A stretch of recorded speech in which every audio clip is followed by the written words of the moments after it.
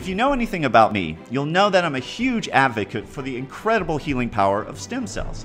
Now, there's one treatment in particular called the autologous mesenchymal stem cell treatment, which has been making waves in the treatment of osteoarthritis. Now, osteoarthritis occurs as a natural part of the aging process. It's basically joint degeneration due to the loss of the cartilage that cushions the bones.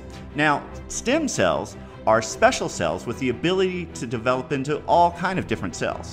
One of their most powerful properties is their ability to teach other cells how to heal themselves.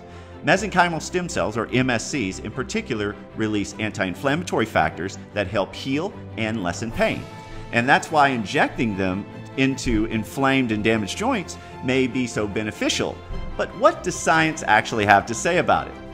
Well, an analysis of all the available studies, which is 45 in total, was recently published in the U.S. National Center for Biotechnology Information website.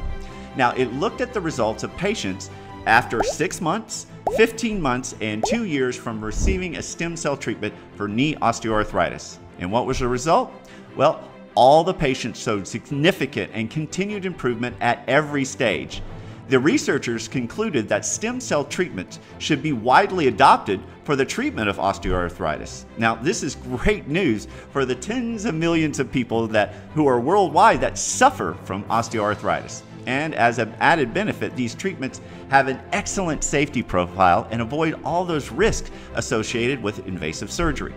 If you'd like to learn more about adding regenerative therapies like stem cells to your practice, make sure to check out my website at drrosscarter.com.